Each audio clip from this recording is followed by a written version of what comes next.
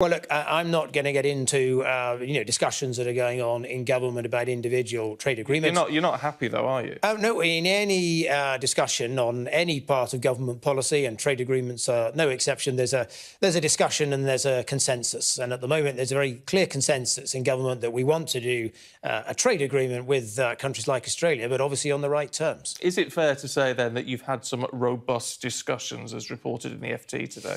I have very good discussions with all of my cabinet colleagues on all issues where we've got a shared agenda.